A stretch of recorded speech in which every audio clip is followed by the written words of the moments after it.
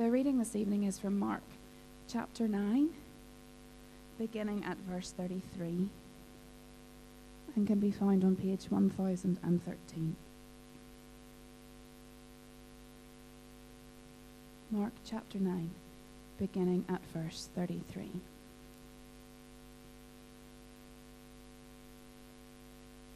They came to Capernaum. When he was in the house, he asked them, "What were you arguing about on the road?" But they kept quiet, because on the way they had argued about who was the greatest.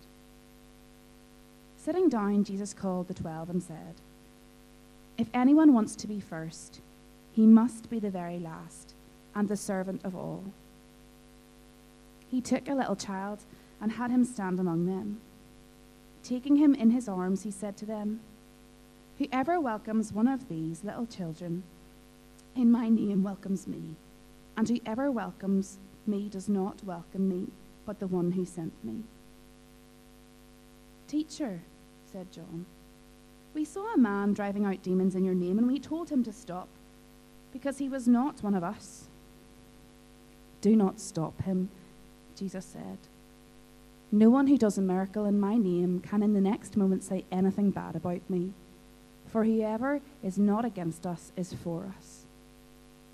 I tell you the truth, anyone who gives you a cup of water in my name because you belong to Christ will certainly not lose his reward."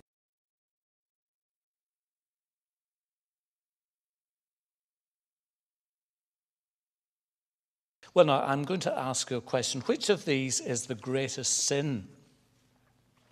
Having multiple affairs, abortion, lying, snorting cocaine, or pride? And I'm not just talking about the sins of the front runner to be our next Prime Minister. But I'm thinking about the last in this series, entitled Battles That Christians Face, based on Vaughan Roberts' book by that same title. Let's pray. Our gracious Lord, as we turn to your word, we recognize that we need it desperately as a radical counter to the pressures of society to capitulate to the sinful and selfish values of the world in which we live. So please will you grant us the stimulation and provocation of the Holy Spirit to be conformed not to this world with all its traps and snares, but rather to the likeness of your Son, the Lord Jesus, in whose name we pray. Amen. Well, in the book of Proverbs, chapter 6, verse 16, we read, there are 6 things that the Lord hates, 7 that are an abomination to him. And they are these: haughty eyes, a lying tongue, hands that shed innocent blood, hearts that devise wicked plans, feet that make haste to run to evil, a false witness that breathes out lies, and one who sows discord among brothers and sisters. The thing that God hates, and the thing that heads that list, the thing we are told that is an abomination to God. I don't think you can get a stronger word than that. What is the thing that is an abomination to God? The thing that God despises more than anything else: haughty eyes. In other words, pride. And so I think we can feel the tension as Jesus enters into that room at Capernaum that we read about in Mark 9:33. Jesus talks about the elephant in the room and asks his innocent-faced disciples, "What were you discussing on the way?" But verse 34 tells us they kept silent. There was a pregnant pause. For on the way they had been arguing with one another about who was the greatest.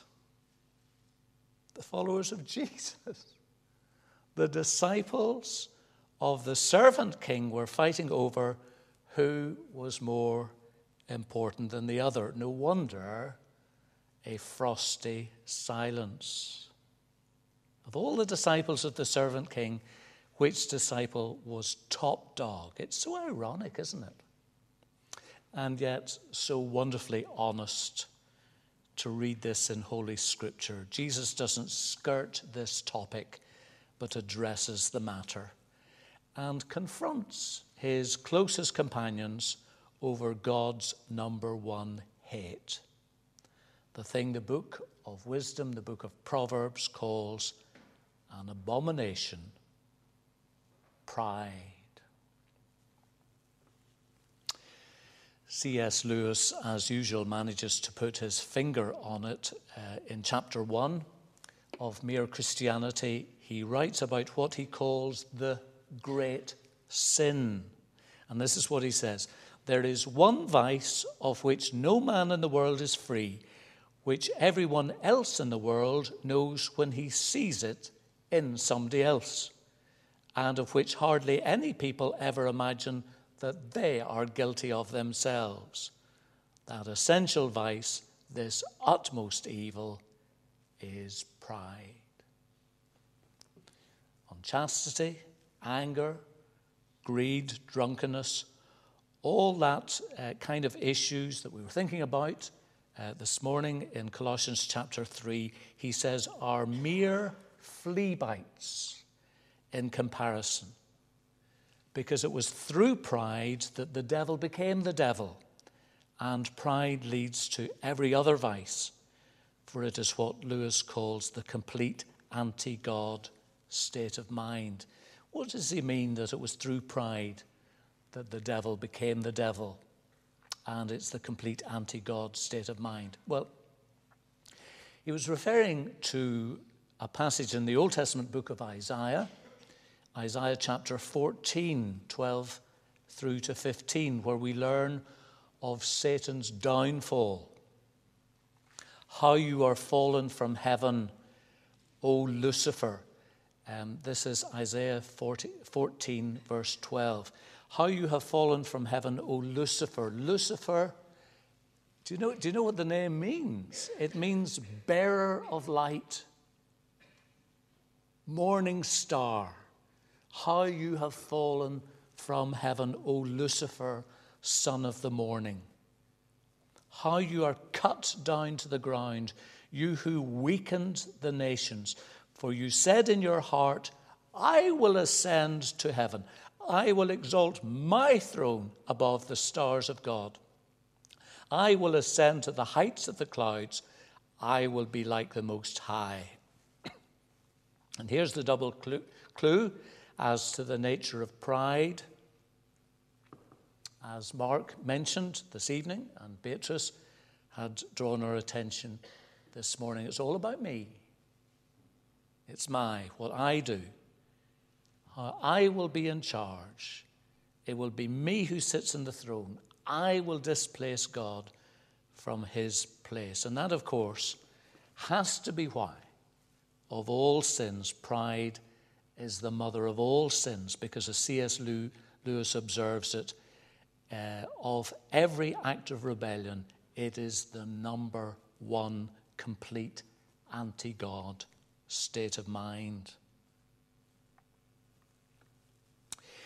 And if pride was what Lewis calls the great sin, as seen first in Satan, it is also the first great sin to those who succumb to Satan's wiles.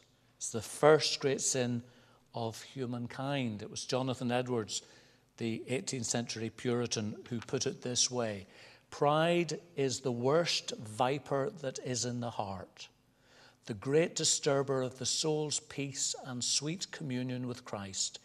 It was the first sin that ever was. And what, of course, he was referring to was when Satan, that great slithery serpent, offered Adam and Eve the forbidden fruit. he promised that if they ate it, they would be like God, knowing good and evil.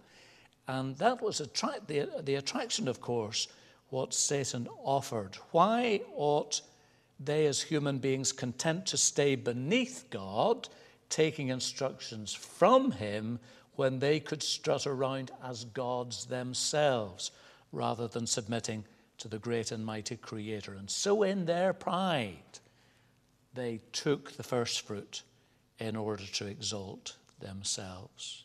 And in the process, of course, suffered the terrible indignity of experiencing a horrible fall from the dignity of sonship to the dehumanizing depravity of sin, which has been the human lot ever since. Now, that really is a thought so deep it could command considerable searching analysis for a very long while. But I love the way in our Bible passage from Mark chapter 9, the simple way Jesus instructs his puffed up, privileged, proud disciples. What does he do? He does something remarkably simple, yet incredibly profound. He takes a child. The word is actually a little child. He takes an infant.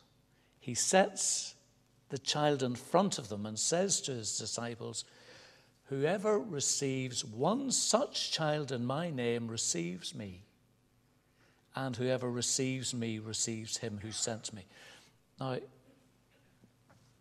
here we have the disciples, and they're behaving extremely childishly. I'm bigger than you. No, you're not. Yes, I am.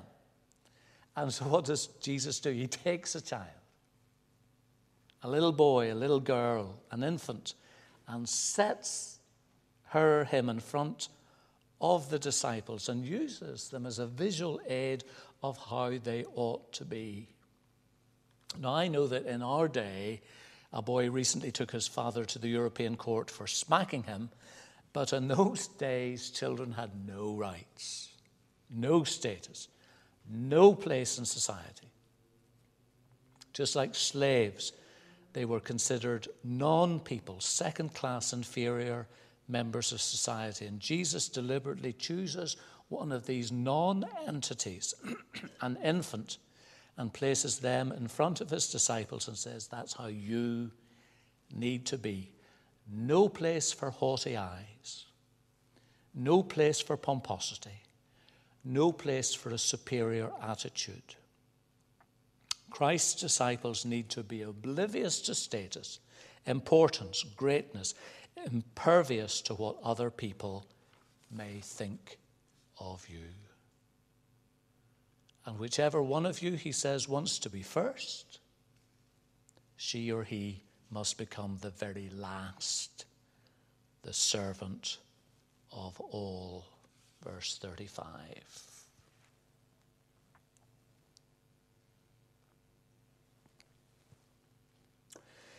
Well, so much for the analysis of the problem.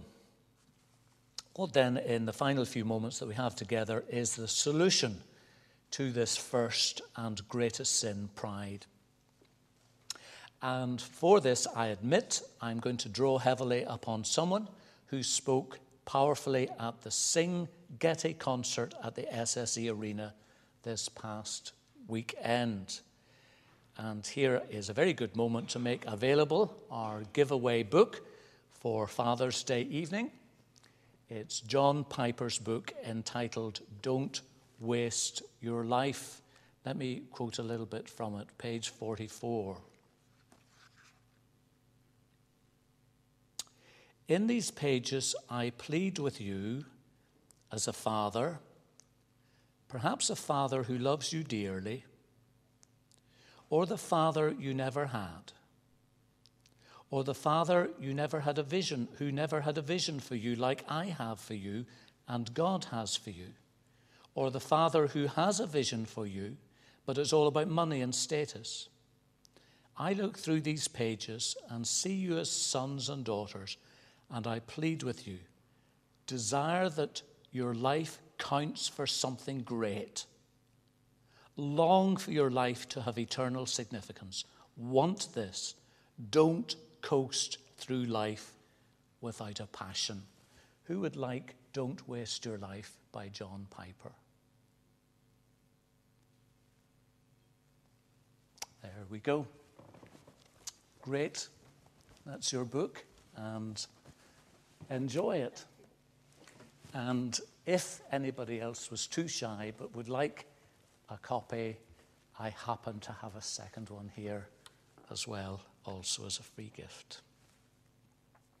Okay, well, let's draw then heavily upon an article which is easily available on the web, entitled 6 Ways to Put Away Pride. And I really can't do better than quote John Piper in this article. It's interesting, isn't it? I don't know if he took this from Proverbs chapter 6, where we're told that there are 6 things that the Lord hates. We've already quoted from this, but here we have 6 counter words, how our puffed up, inflated behavior can be pricked. And the first thing he says is this, that in order to get rid of this first and this great sin of pride, give God the credit. Remember, we said that pride puts me on the throne, and that's the essence of haughty eyes, me and my, whereas humility recognizes Christ, who is the one who deserves to be on the throne. In 1 Corinthians 1, the Apostle Paul reminds the believers in the city of Corinth that before they became followers of the Lord Jesus, not many of them had been powerful. Not many of them had been wise when God chose them. So he says there, humility says, let those who boast, boast in the Lord. So antidote number 1 to the danger of pride is to give God the credit for anything that we are and anything that we have. It's sometimes said that a child does well at school because she or he is bright, but if they do badly, it's because they've had a bad teacher. And that, I guess, is the human default attitude towards God as well. But the Christian way is the way of humility, giving God the credit, always. So that's the first great way to prick puffed up pride. It's to give God the credit for all that we have, all that we are. And the second way, says Piper, is to recognize God's gifts. What do you have that you did not receive, asks Paul in 1 Corinthians 4. Humility agrees and is quick to acknowledge that everything we have is a gift from God. Whatever talents we may have, whatever intellectual ability, whatever skills, whatever gifts or looks or pedigree, whatever possessions or influence, pride needs to be put away because every single one of those is a gift from God. And insofar as those have been lent to us, we are to recognize them to be used for God and for his glory. So that's the second thing, recognize God's good gifts. Last night, I've got to tell you, it was wonderful to see how Keith Getty was using his considerable talents, musical, theological, intellectual, for the glory of God in front of 8,000 people. I just love the way so many of you here use the gifts that you have for the benefit of young and old in this congregation and community. And so this second way is to recognize that all we have is pure gift from the Lord. And that's a good way to pick a hole in our pride. Thirdly, depend on the providence of God. What is meant by this? Well, in James chapter 4, we read these words, "Come now, you who say today or tomorrow we'll do such a thing. We'll go to this particular town and spend a year there and trade and make profit. You do not know what tomorrow will bring. What is your life? For you're a mist that appears for a little time and then vanishes. Instead, you ought to say, if the Lord wills, we will live and do this or that. As it is, you boast in your arrogance. All such boasting is evil. So whoever knows the right thing to do and fails to do it, it is sin. Humility agrees and is glad to say that my heart only beats as long as God chooses. If the Lord wills, we will go home after this service. If the Lord wills, we will do this week what is in our diary. If the Lord wills, we will be kept safe in our car and others as they drive towards us. Humility says, God reigns over my heartbeat. God reigns over my brain waves. God reigns over my car and that car. Pride, however, says, I am going to do such a such thing in a town and do business and get gain. We don't want to talk like that. We're to depend on the providence of God. And then fourthly, Piper says, cherish the gospel. This morning, Sam was helping us work through Colossians chapter 3. And there we were encouraged to put on, as God's chosen ones, holy and beloved, compassionate hearts, kindness, humility, meekness, patience, bearing with one another. If anybody has a complaint against other, we have to forgive one another as the Lord has forgiven us.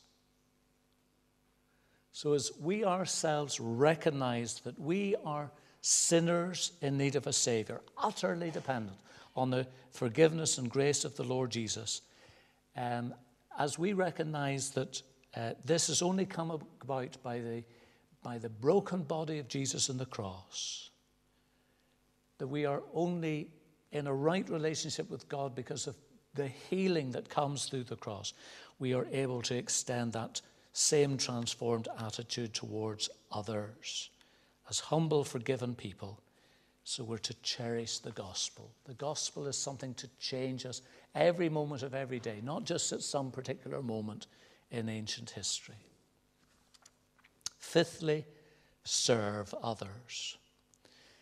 And what I think must really have shaken up the disciples as Jesus asked them that loaded question, what were you talking about as we walked here, was that they knew Christ wasn't asking anything of them that he had not already demonstrated to them.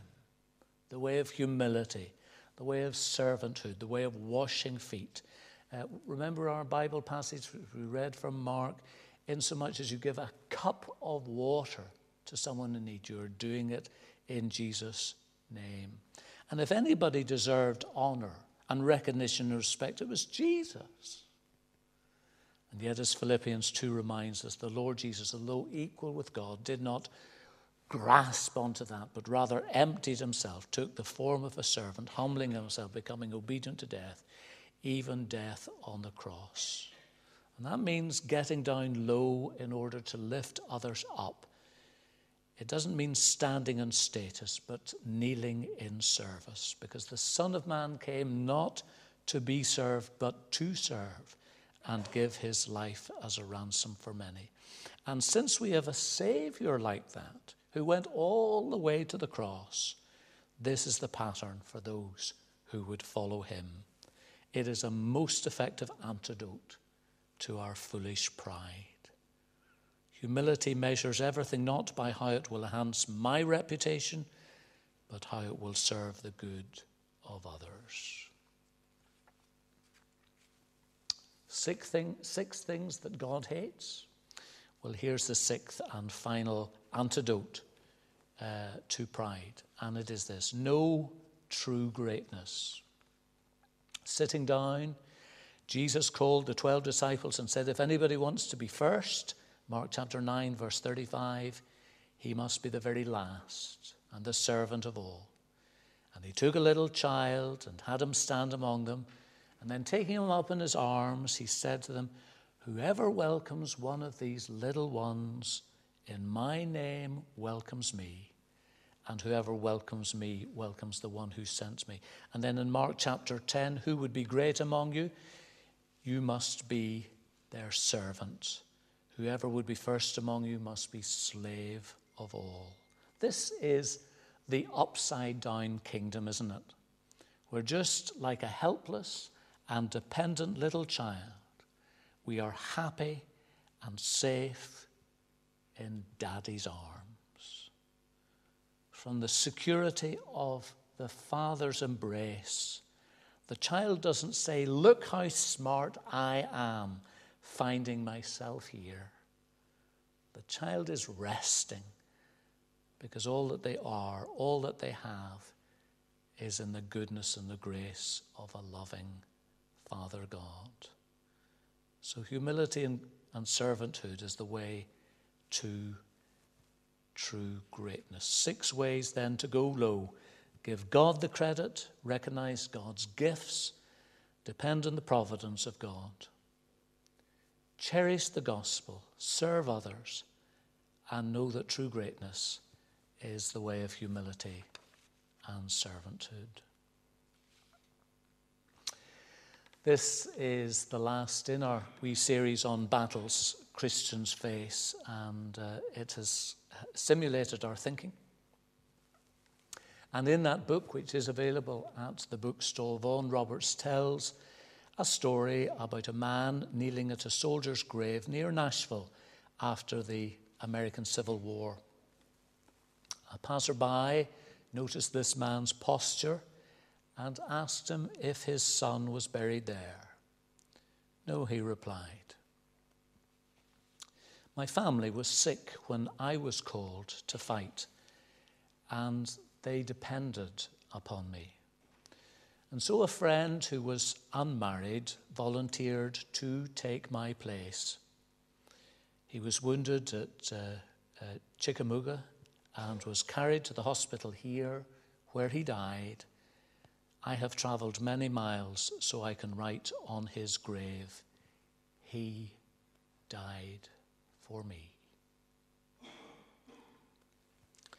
So C.S. Lewis was right then to call pride the first and the great sin.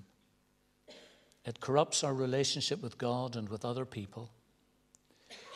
And as we recognize that satanic poison within our hearts, so we also then need to apply the antidote, which is none other than the cross of Christ.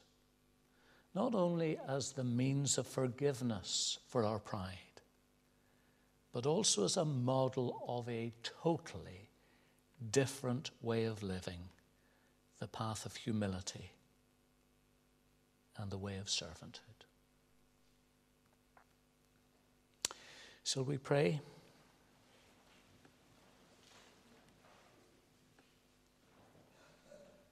And as we do so, perhaps we can use the words of Isaac Watts. When I survey the wondrous cross on which the Prince of Glory died, my richest gain I count but loss, and pour contempt on all my pride. Forbid it, Lord, that I should boast, save in the death of Christ my Lord. All the vain things that charm me most, I sacrifice them to his blood. And what we pray is in the name and for the sake of Jesus. Amen.